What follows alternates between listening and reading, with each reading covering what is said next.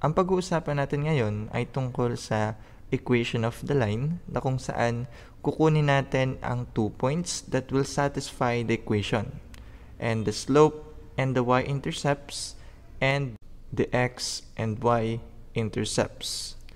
Meron tayong example dito, 3x plus 2y is equal to 5. Unahin natin yung 2 points that will satisfy the equation. Sa pagkuha ng isang point or ordered pair, ang kailangan mo lang gawin ay mag-substitute ng kahit anong value ng x or y, then solve for x or y. Para mas maintindihan, halimbawa, ang gusto kong value ng x ay 1. So, isosolve ko ang magiging value ng y. 3 times 1 is equal to 3. Then, kopyahin lang natin yung 2y at 5. And then, ililipat natin yung 3 sa right side. Or sa palagi natin ginagawa, mag-subtract tayo both sides ng 3. Huwag malilito ha, pareho lang yon. 3 minus 3 is equal to 0, so bring down natin yung 2y equals 5 minus 3, that is positive 2. And then, divide tayo both sides ng 2. 2y divided by 2, that is y. Y na lang matitira ha. 2 divided by 2, that is 1. Kung ang value ng x natin ay 1, ang makukuha nating value ng y ay 1. Ganun lang yun ha. So ngayon, isusulat natin siya bilang ordered pair or point. Ang value ng x natin ay 1 at ang value ng y ay 1. So, meron na tayong isang point, 1 and 1. Para sa pangalawang point natin, anong gusto nyong i-substitute natin sa value ng x? Kahit ano ha, pwedeng positive, pwede ring negative. Pero mas okay yung mababang number lang. So, let's say negative 1 para hindi na tayo lumayo. X lang ulit yung pinalitan ko ha. Pwedeng y ang unahin, depende yun sa trip nyo. So, 3 times negative 1, that is negative 3. Then, kopyahin lang ulit natin, plus 2y is equal to 5. And then, ililipat natin yung negative 3 sa right side or mag-add tayo both sides ng 3. So, negative 3 plus 3 is equal to 0. Bring down natin yung 2y.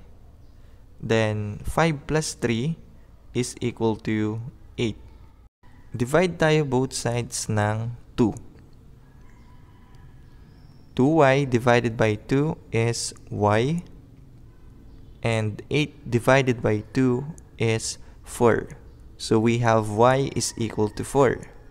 So, isulat lang ulit natin bilang isang point or ordered pair. Ang x natin ay negative 1. At ang y natin ay positive 4. So, we have negative 1 and positive 4. At ito na yung ating dalawang points na magsasatisfy sa equation. Ganun lang yun ha, sana naintindihan. At ngayon, magpuproceed tayo sa letter B, the slope and the y-intercepts.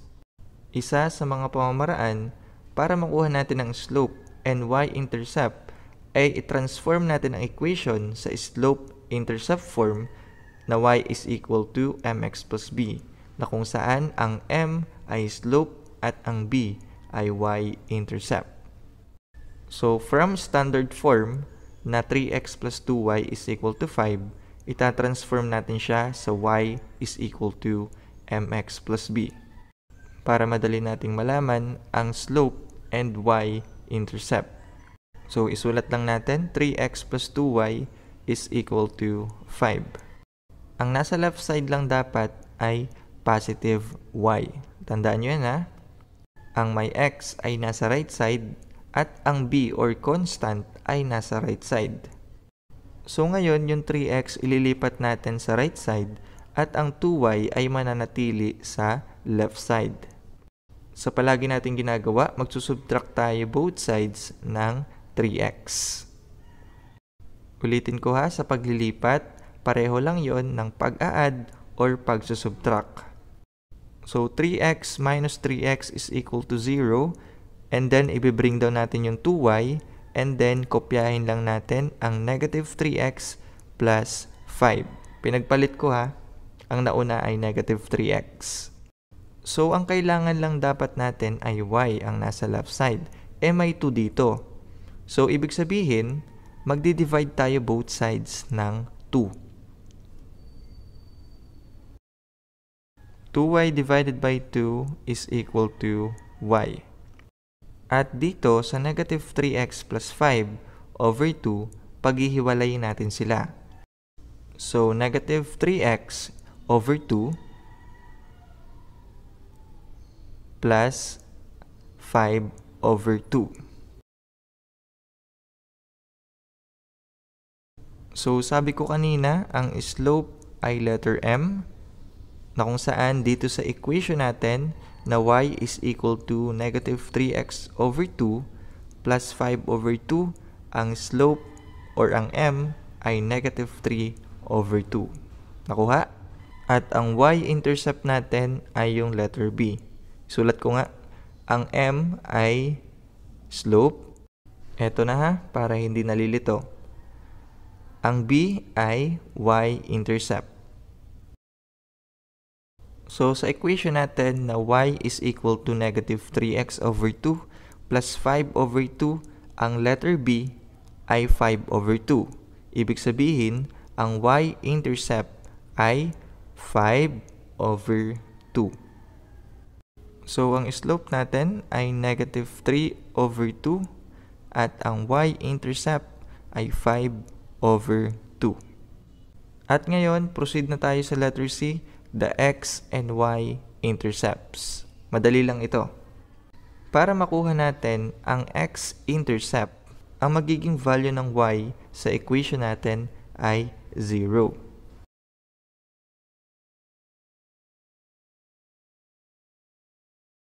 So, isulat lang natin yung equation natin. 3x plus 2y is equal to 5. Then, palitan na natin yung y natin ng 0. So, 2 times 0 is equal to 5. So, bring down natin yung 3x. 2 times 0 is equal to 0. Diba? So, pwedeng hindi na natin siya isulat. Okay? Kasi nga, 0 na yung value. So, bring down na lang natin yung 5. Then, let us divide both sides by 3.